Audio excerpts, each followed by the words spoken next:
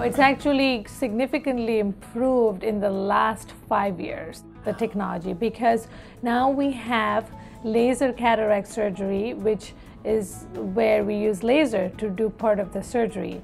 And it's really precise, very reproducible, and the laser allows us to shape the cornea also in a way where we can correct your astigmatism at the same time we do cataract surgery. So the way we do cataract surgery has improved.